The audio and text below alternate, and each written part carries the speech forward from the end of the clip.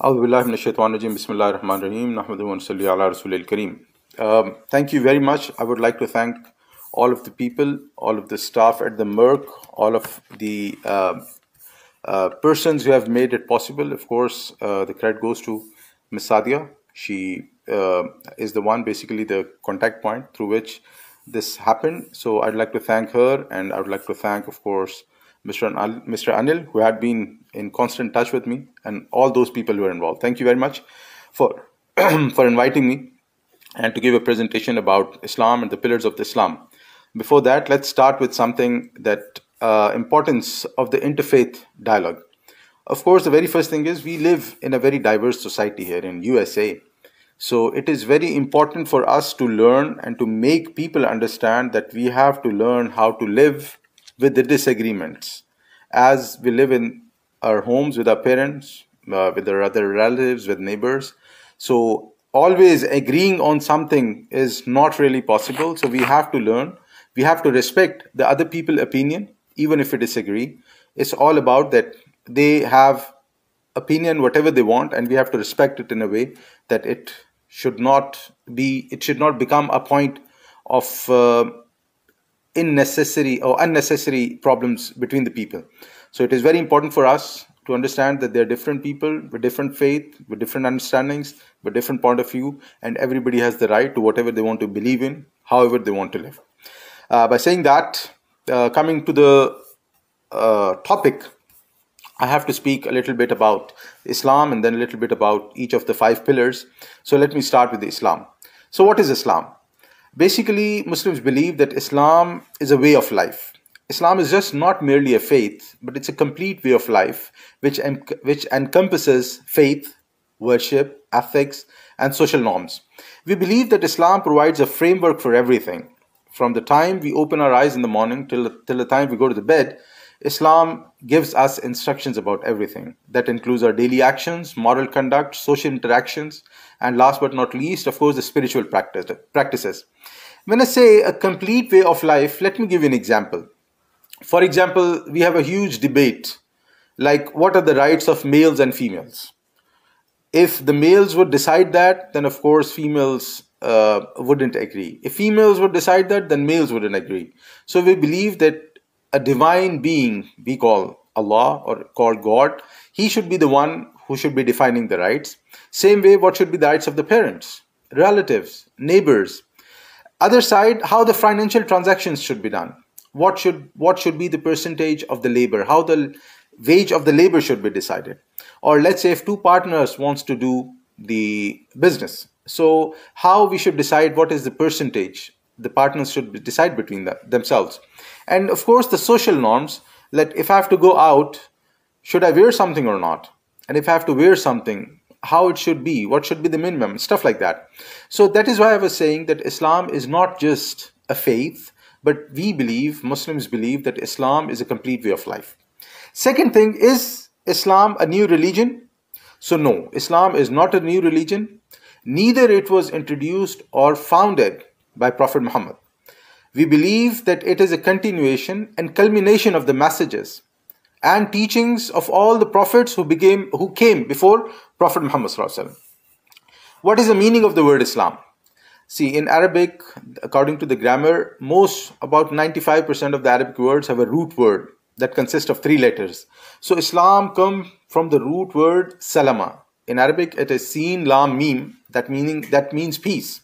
So Islam means submission or surrender to the will of God to attain peace. And Muslim is a person who submits his or her will to the will of God to attain peace. Next thing, how Islam got its name. Why is it called Islam? The religion is called Islam. If we see, most of the religions, they get their names either from people or places. For example, Jews get their name from tribe of Judah. Christians, they get their name after Jesus Christ. Buddhists got their name from their founder Buddha. Same way Zoroastrianism after its founder Zoroaster.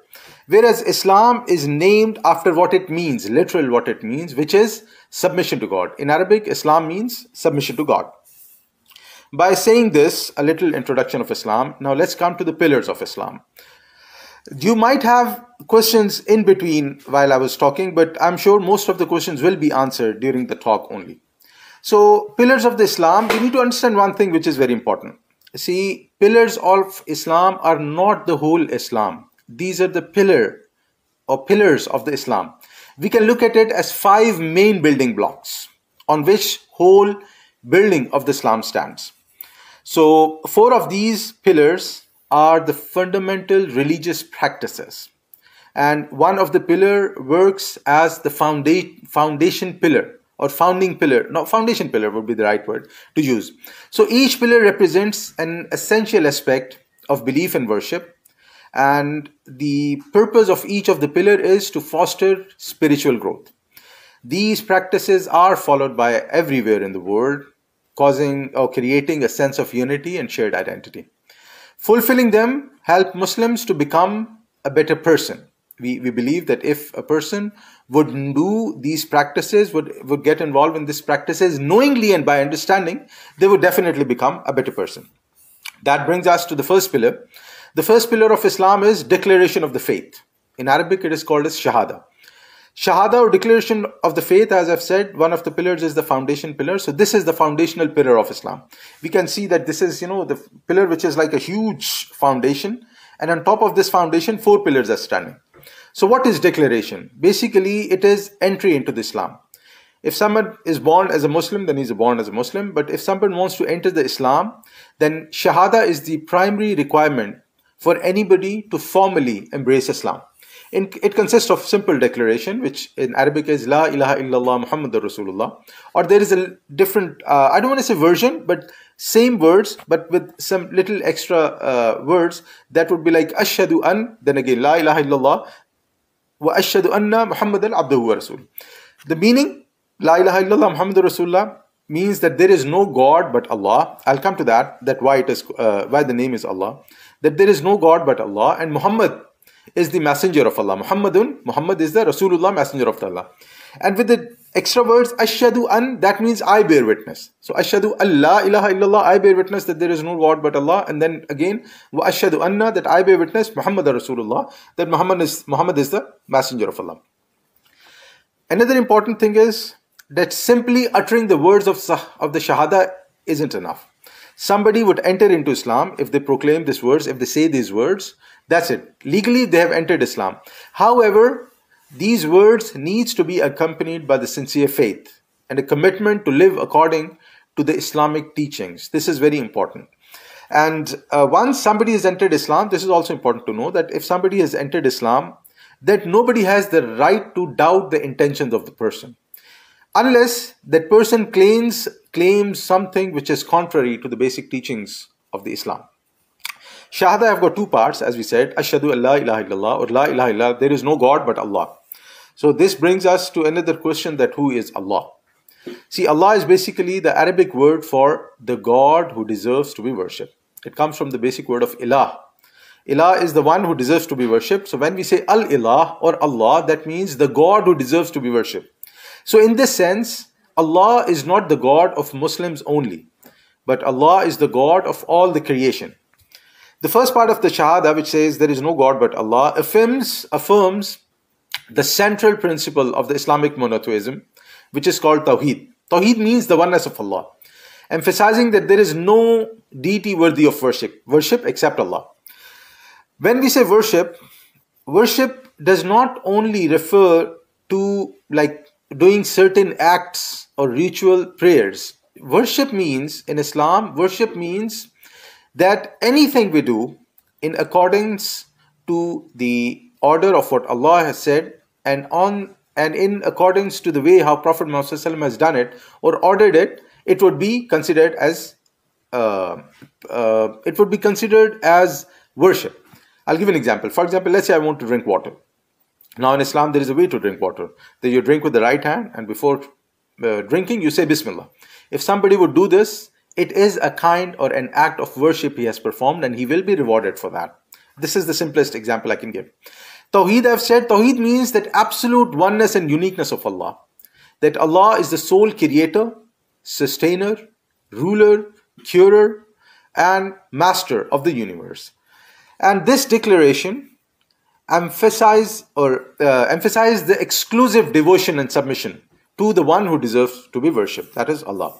Second part is Shahada. Second part of the Shahada is Ashhadu anna Muhammadan abduhu wa rasuluhu, or Muhammadur Rasulullah, means Muhammad is the messenger of Allah.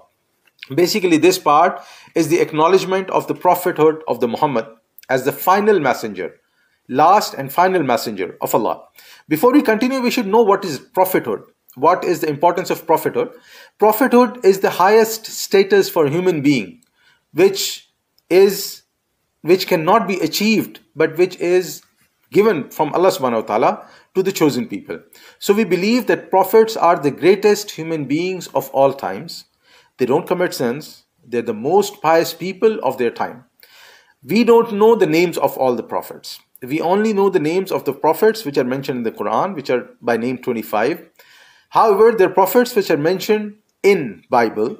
So some of the prophets which are mentioned in Bible, they can be considered as prophets. And going another step, some of the people who are the very pious people of their time, if somebody claims them to be a prophet, we would not say yes or no. Like, we would not confirm their prophet, but we would not also deny that they can be prophet, because we have no way to verify their prophethood. For example, if we see Buddha was one of the best people of his time. Or if we see the founder of the Zoroastrianism, and there's so many other people we can name. They might be prophets of their time, but we don't know that. We have no source to confirm that. Now, prophethood, and then Prophet Muhammad. Who is Muhammad? So, final prophet, Muhammad is the final prophet sent by God to reveal the faith to the mankind. He is not the founder of Islam, as I have mentioned. He is the one who conveyed the message of the Islam, to convey the message of the monotheistic teachings, which were previously preached from Adam till Jesus, peace be upon them all. We believe that Adam, we believe that Ishmael, we believe that Isaac, Jesus, Moses, Jacob, they all come with the same message.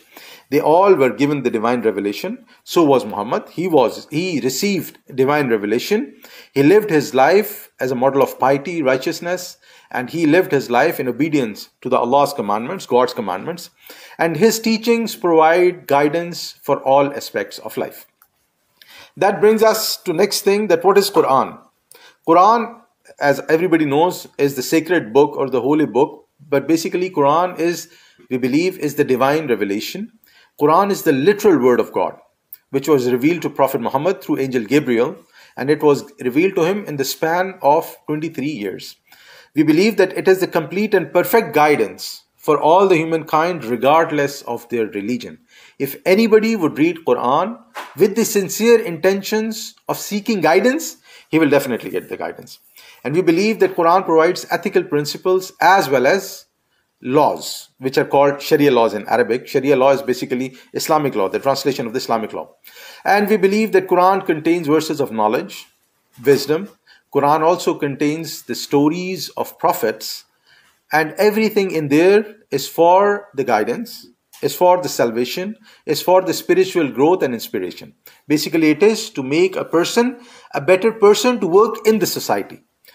Understanding the significance of the Quran can help foster respect and definitely interfaith dialogue. Coming to the second pillar, Salah. Salah, normally the word which is used in English as a translation is prayer or worship, but Salah is Salah. There isn't any perfect word in English to translate, but however, it is famous as the word prayer, so we will keep it as the word prayer. So Salah or prayer is the most important act of worship in Islam. As soon as anybody enters Islam, that's it. It becomes obligatory on the person. It is performed 5 times a day, and it is compulsory for all the Muslims. It is a direct connection with God. We believe that when somebody prays, basically he is in a direct connection with God, and those persons, they express their gratitude, they seek spirituality, and before anybody has to pray, they have to wash themselves, which is called wudu. Wudu is basically procedure for washing body parts using water in a certain steps, or in preparation for the prayer in certain way. There are 5 prayers which are obligatory. First is Fajr, that is at the time of dawn before sunrise. Second is called as Zuhr, that is in the noon time. Third is called as Asr, that is afternoon time. Fourth is called as Maghrib, that is after sunset until dusk. And fifth is Isha, that starts after at dusk until the dawn, until the time of the Fajr. There are some extra prayers like Friday prayer. We pray every Friday, and that is prayed instead of the Dhuhr prayer. And then there are other prayers like on the prayers on the Eid, and there are some other prayers as well, but let's stop here. This is like the important part. Where do we face when we pray? So Muslims must pray facing towards the Kaaba. Kaaba is the square box which is situated in Makkah. We must understand that Muslims do not worship that place. Muslims do not worship that square box. That is the direction in order to pray. For example, let's say somebody don't know where is the direction of the Kaaba. They must try their best and then they pray. And let's say still they would made an error, they made a mistake and they pray somewhere else. They were facing somewhere else and they pray. So their prayers would be still valid. This is one of the arguments that we do not worship. Muslims do not worship Kaaba, but Kaaba is a direction for us to pray. Second thing, what is masjid or mosque? Masjid is the Arabic word for mosque. Masjid or mosque is a place of worship, similar to church for Christians or synagogue for Jews or temple for Hindus. It's a place where Muslims perform their daily 5 prayers in congregation. However, masjid is also used as is generally used as community center as well. It is used for religious classes, lectures, social gatherings, charitable initiatives to support those in need. So a masjid can be used as a Muslim community center for multiple purposes. And one more thing, that masjid is not just a physical structure, but it is a spiritual and communal hub for Muslims. Are non-Muslims allowed to enter masjid? Definitely yes. There is nothing in Islam which prohibits non-Muslims to do not enter masjid or do not come to the masjid. However, of course, if anybody would like to come in, it's a good idea to check beforehand and to dress modestly. Of course, it's a holy place like any other places. So the dress code needs to be followed if somebody come. Anyhow, in our masjid, if somebody would just come, we have some extra, coverings. We can always provide. That's not a problem. And I think most of the masjids in USA, they have this thing. And now let's go to the third pillar. Third pillar of Islam is called zakah. It is translated as mandatory charity. Zakah is a word which is derived from the Arabic word which means purification or growth. It is an act of worship and it is to please Allah subhanahu wa ta'ala or God. In Islam, it is seen as a form of purification of one's wealth. It is a mandatory act of charity and it is expected from every Muslim who have certain type of wealth. I'm not going to go into details of the wealth because that is a topic in itself. However, to make it simple, anybody who have a savings of 85 grams of gold or more and 1 lunar year has passed on that saving, then he needs to pay 2.5% of that saving in charity. And to whom it would be given? It would be given to the people who are in need, poor, needy, homeless, orphans. It can also be given to the people who are in debt and they cannot get out of it. It can be given to the travelers who are stranded without funds in a place where nobody knows them. It can also be given to the institutions who are working for the benefit of the people. Significance of the zakah. Basically, it is to ensure that the people in need are taken care of. This is the basic idea of the zakah. And of course, it fosters a sense of unity and social responsibility among Muslims.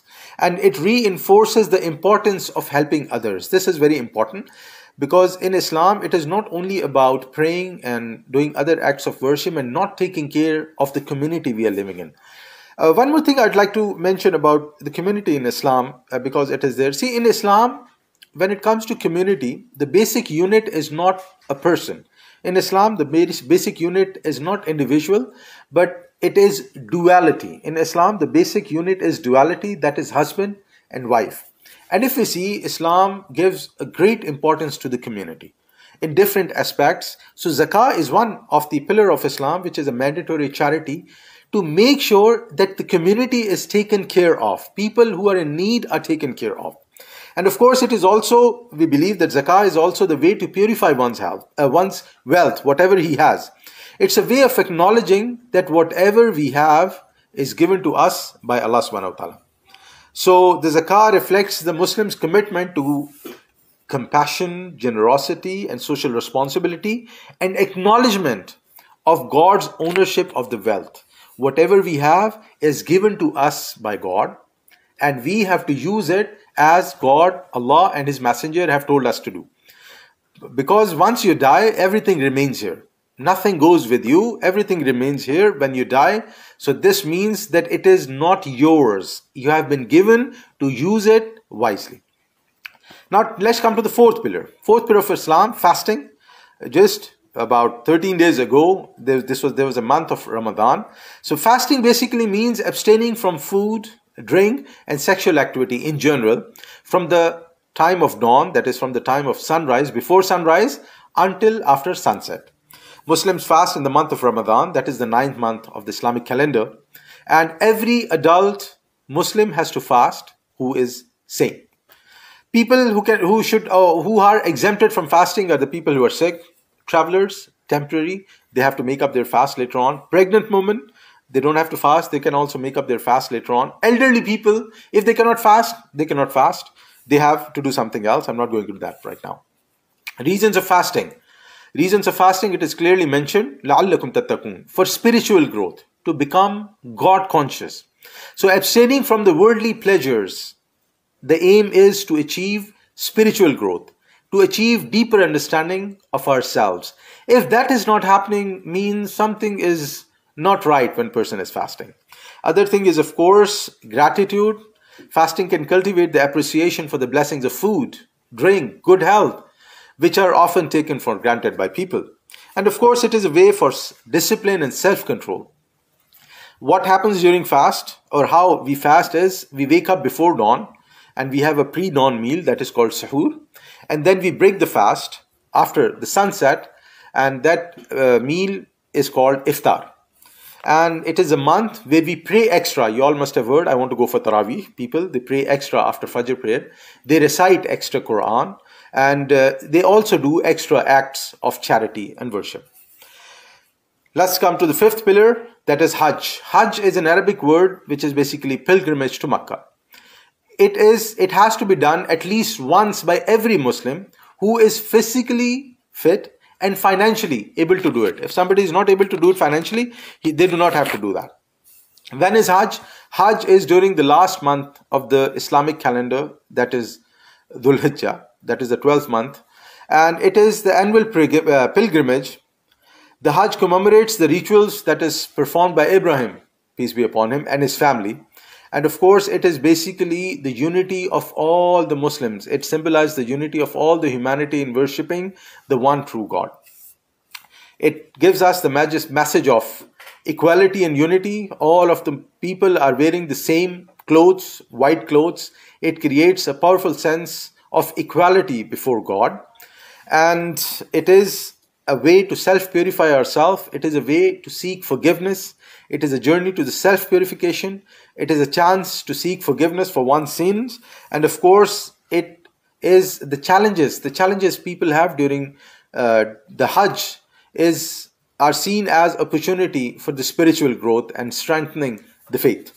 At the end or during the time of the Hajj, there is a major festival called as Eid al-Adha. By the way, we have a major festival after the end of the Ramadan, that is Eid al-Fitr. So at the end of the Hajj, it is Eid al-Adha. It's a major Islamic celebration. It commemorates the willingness of Prophet Abraham to sacrifice his son Ismail as an act of obedience to God. The celebration involves the sacrifice of an animal, by the way, which never happened. Abraham did it, but God replaced his son with a sheep. So Muslims do that as well in commemoration or in the Sunnah of Ibrahim alayhi salam. So the celebration involves the sacrifice of an animal, which is usually a sheep or a goat, and then we distribute its meat to the poor. I think that is all what I wanted to say about the 5 pillars and a little bit of introduction of Islam. And lastly, I would like to I'd like to invite every one of you, whenever you feel like, our masjid is open. You're all welcome to attend our Friday prayers as sermons, you can of course listen to the sermon. You don't have to pray. That is not because we are open to everyone. You just have to, if you are just passing by and you feel like coming in, feel free. It's on Fridays. It is open, and you're all are always welcome to do that. With this, I open the session for question and answers. Thank you very much for listening to me. Thank you, Imam. So before we go ahead and do the questions and answers session, Michelle, would you like to present your slide about the prayer room? Oh yeah, the prayer room. Okay, see, this is a good thing what you have mentioned about the prayer room. See the importance of prayer room. Why it is important to have a prayer room, and regardless of what religion is it. See, we all go through ups and downs of our life. Everybody. There is nothing called as perfect life, and we all always need that inner spirituality to connect with God. Even if you'll see the people who call themselves that they don't believe in God in any way, even they have some kind of connection with the things. Probably they would say that I believe in science, or I believe in X or Y or Z. That's not the topic, but just let you know that we are born with this instinct to get connected to a higher spiritual being. It can be anyone. In our case, like when I say our, I mean to say, people who believe in God. In their case, it is God. And they all have their own ways of connecting to God. So I think the prayer room is a place where a person, can go in. And when a person should step into a prayer room, he should just try his best to get rid of all the, worldly thoughts, all the worldly problems. He should just get in, and he should feel as if he is entering the sacred place where he is going to get connected with God. And then when the person gets connected to God in whatever way the person wants to get connected, whatever is the religious way, then the person should talk to God. See, prayer room is basically talking to God. You talk to God. You let him know what are your problems. You let him know that you are blessed with whatever ways. Then you let him know that what you are seeking, it can be guidance. It can be a troubled time where you are going through and you're looking for some peace in your life. It can be some spiritual problem you're seeking. So basically prayer room, and I cannot insist enough on that, to have that prayer room in every facility wherever it is possible. And people should go there. People should read whatever their religious book is. People should try to connect and understand that religious book, because through the religious book, whatever religion a person is following, they always have some religious scripture, and they believe that this religious scripture is a way to connect to God. So whenever somebody wants to connect to God, they have to read their religious scripture or their religious prayer with the condition, this is very important, with the condition of understanding what they're saying. Because we see that sometimes a person is very religious. For example, in case of Muslims, a person goes, prays 5 times a day, 30 days a year, he fasts, he gives a lot of charity, even he has been to Umrah, that is another act of worship, or for Hajj. But at the end of the day, people would say, instead, in spite of being so religious, as a person, I am hesitant to contact him, or I want to keep my distance as a person. Because this is where the difference between the person's spirituality and the way how he deals with the people comes in. So I think prayer room should be the place where a person gets in, he gets in connection with God through the prayer or the religious scripture, or however you want to do it. And then he reflects, the person should reflect upon what God wants from him as a person. And then you talk, and so in this way, I think prayer room should be there in every facility, and every person should spend some time in that room. And before you go into that room, make sure that you know what you want to do in there. If you'll just go in there without any plan, and so anywhere if you go without any plan, then of course you will be confused that what you should be doing. So I think this is what I want to say.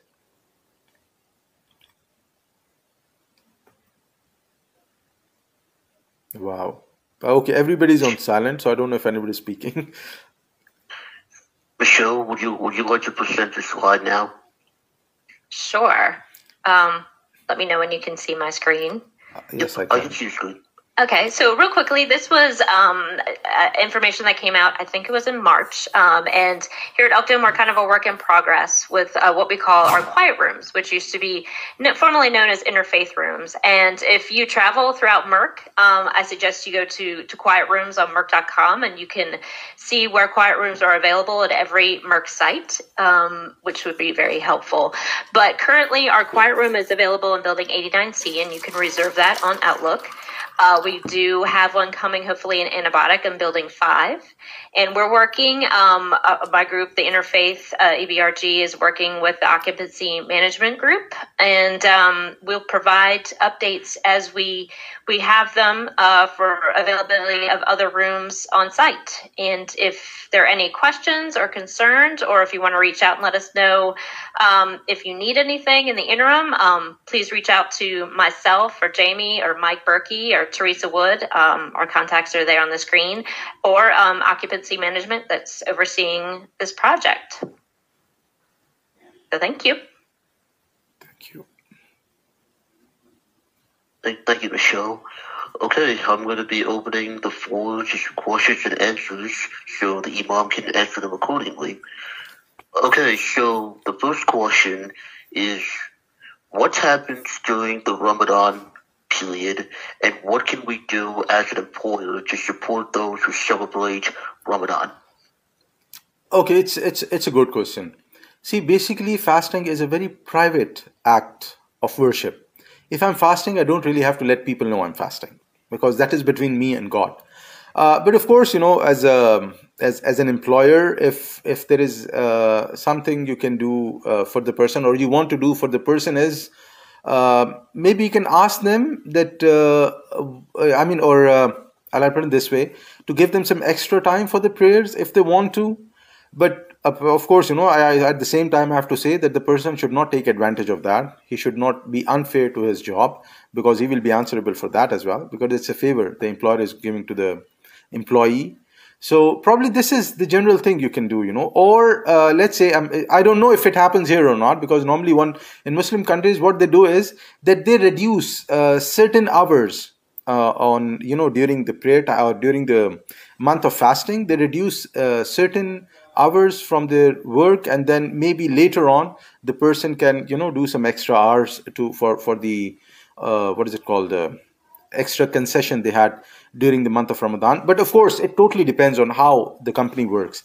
But there is, if you ask me, anything special? No, I don't think there is anything special that can be done or should be done during the month of Ramadan. Okay, and anyone in the audience, if you like to have any questions, feel free to type in the chat, and the Imam is more than happy to answer.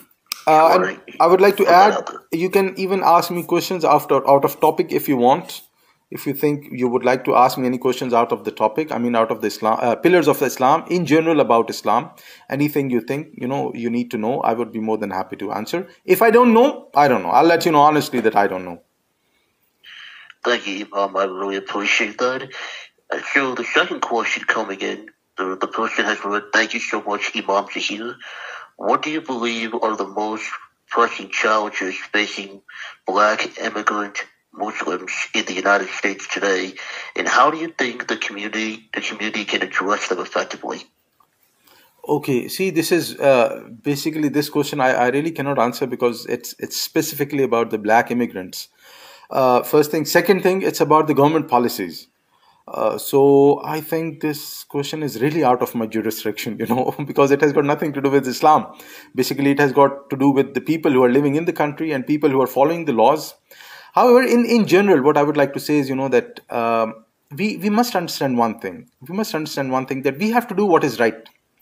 Whatever, phase of life we are going through, we should understand that we always have to do the right thing. Regardless of what other person is doing, we have to take the legal ways to address the issues, to address the problems. And other thing I want to say is, that there is nothing called as 100% satisfaction. no matter, I'll give, for example, let's say a person who's a CEO of the company, even he will have his own concerns and his own things to say that this can be improved or that can be improved. And if we come down to the least, the person who is like at the bottommost place, even he would have his concerns. So, when it comes to these things, there will always be challenges. There will always be things we're not satisfied with. There will always be rules and regulations we wish were better. But, at the end of the day, we have to stick to what is right. We have to stick to the laws. We have to follow the law of the land, what it says, because that's the only way to keep the peace. We need to understand this, because at the end of the day, peace is the most important thing we need to, keep in the community, in the society. And also, I would like to say, because there are a lot happening, there are a lot of things happening around the world. So without naming anything or going into the details, we need to understand one thing, that sometimes it takes only one or two wrong decisions to destroy everything the whole community have created. So we have to be very careful, we have to be part of the community before we take any step which we think is right. We have to be careful before what we think is right, we go ahead and do it or say it, and then later on, whole of the community have to suffer because of that. It can be black community, African American, as we say, or it can be, any other minor community, Chinese or Muslims or Indians, or for the sake, any name. So I think in general, this is all what I want to say, because it's a very particular question about a very particular community without going into any details. Thank you, Imam. And going to our next question. What are the Friday prayers you mentioned, Imam? I have never been to a mosque and feel this is a great opportunity. So very first thing, you're always welcome to join us on Friday. Our English sermon starts at 1 o'clock and the prayer starts at 1:35. So you can just come in. You can sit and watch what this Friday is all about. Basically, Friday is a prayer which we pray like any other prayer. We pray like, Fajr, Zohar, Asr, we pray the same thing. So Friday prayer consists of two parts. The first part is sermon that goes for about 25-30 minutes. And the second part is about praying, where we pray in congregation. And that's it. Okay. And Imam, I have a question of my own I'd like to ask you. So you mentioned that there was a specific word if you were to convert to Islam, right? There's a specific word you have to say that you immerse yourself into the religion. But you also said it's not just about saying the word, but it's also about fully believing in it and really saying it sincerely. How would you describe as someone being sincere and being particular about it? That's what I want to understand. It's a very good point. It's a great question. It's a very good point. See, there are two aspects of any religion. Like any religion, there are always two aspects. One is legal and one is technical. Like if anybody wants to enter into any religion, there is a legal way of entering. If you take the example of Islam, in Islam, the legal way of entering into Islam is that you say the Shahada, you declare your faith by saying there is no God but Allah, and that Muhammad is the last and final messenger of Allah. Basically, you believe in all the previous messengers as well. If somebody would say this, legally the person has entered Islam. If we look at the technical aspect means that only saying from your tongue is not enough.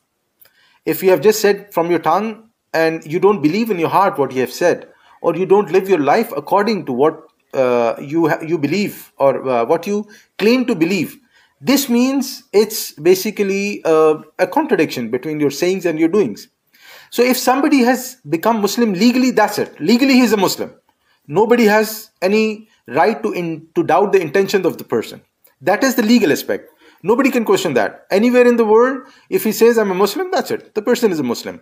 However, there is an inner self where inside a person knows if he has really embraced Islam or reverted to Islam, or if he has just done it for the sake of any benefits, or because he is going to a Muslim country where if he will say that he's a Muslim, he will get more benefit, for example, if he has done it for this reason. So there are two aspects. One is legal. Legal is for people to know. It will be written on the certificate or maybe on the passport, or maybe, it will be written in the record that he's a Muslim. But the technical aspect, of course, nobody can judge that. That is purely between that person and God. So I think I hope this answers the question.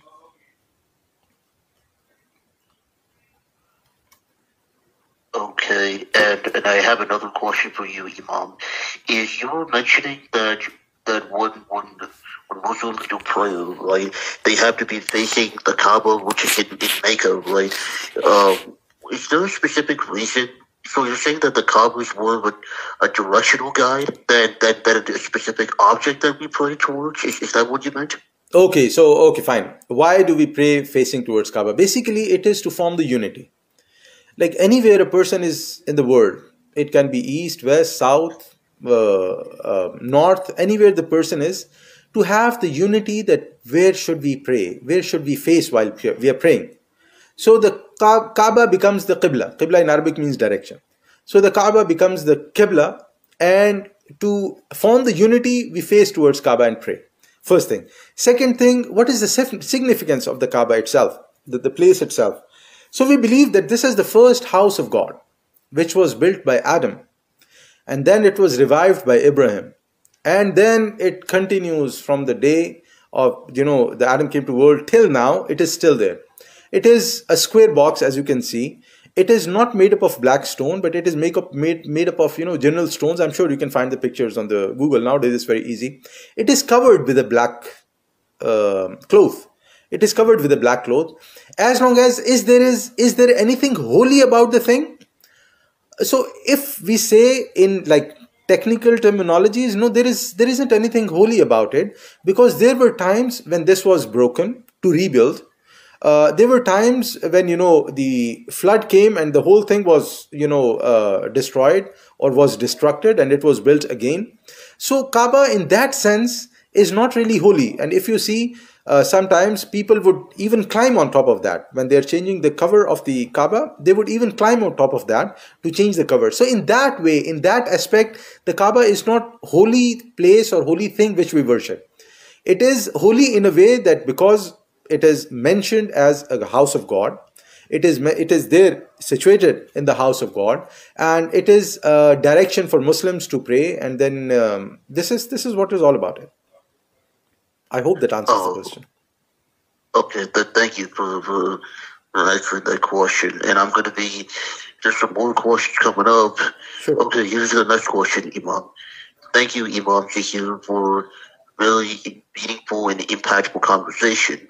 To educate our colleagues about the communities around us we have, what are the demographics of your community members in which countries they are representing?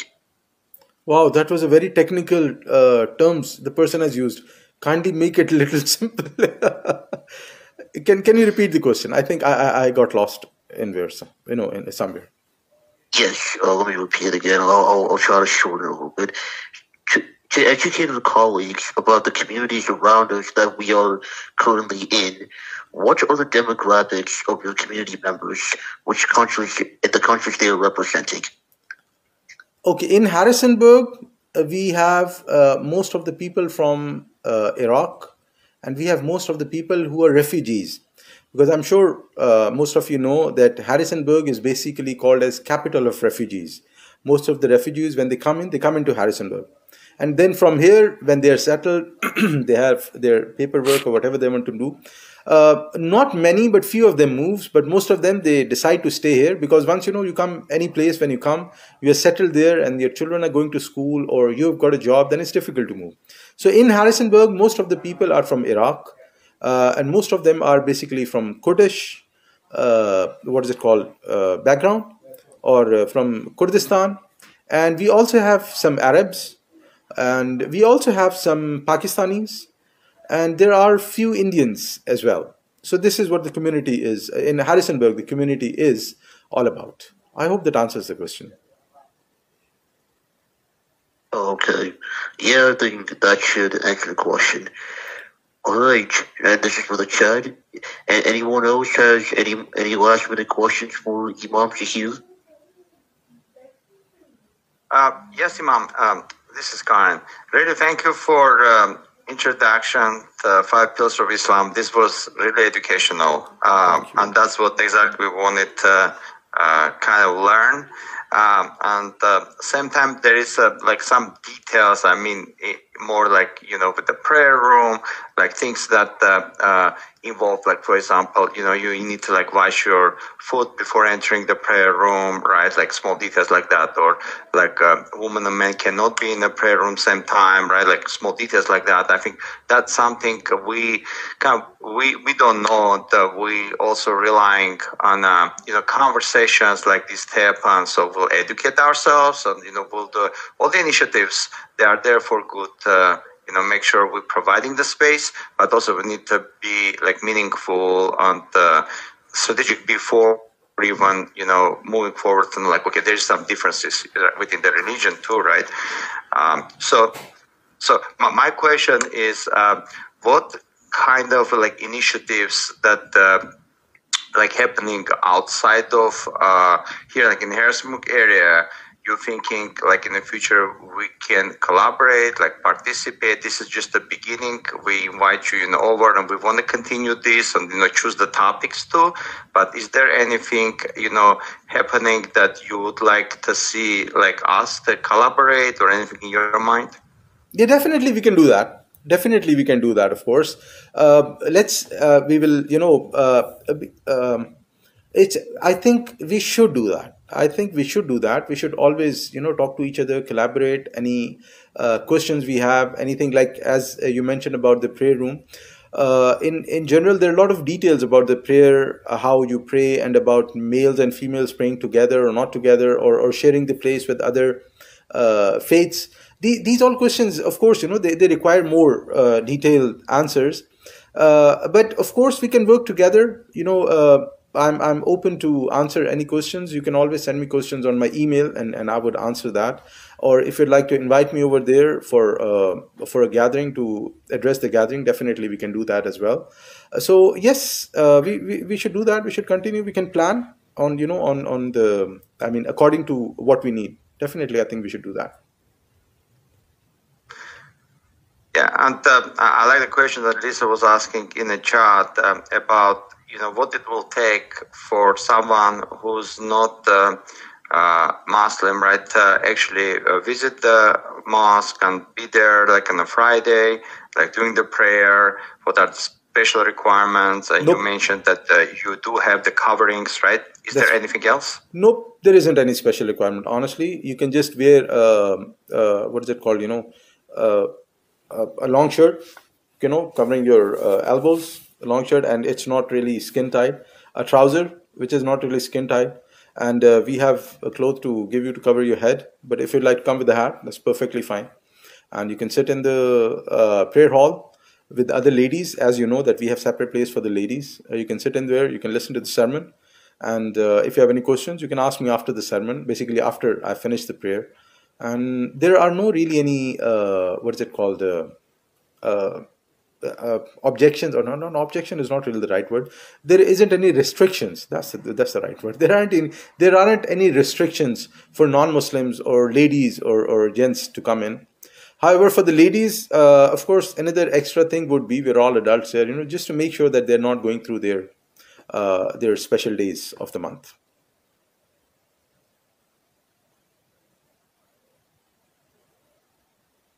Thank you. Thank you. Thank you, ma'am. Thank you. And Imam, this is not a question, but this is a comment. She is saying, thank you, Imam Zaheer. This is really educational, and I very much enjoyed hearing you speak. Thank you for the generous gift of education. You're welcome. Thank you very much for the good comment. Thank you very much. All right. And any other more questions for Imam Zaheer before we close this session?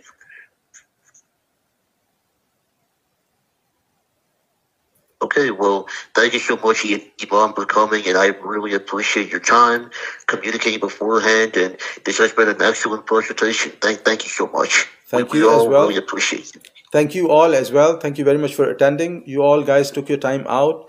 You sacrifice your time for eating and having some social interactions. So may God bless you all for that. May God give you the best, bless you all with the best of the blessings, and may God take away all of your worries and problems. And thank you very much for the invitation. Thanks a lot. Thank you so much. Thank you. Thank you. Take care. Bye-bye. Thank you so much, Imam. Jazakallah khair. Barakallahu feek. Hayakallah. Assalamu alaikum.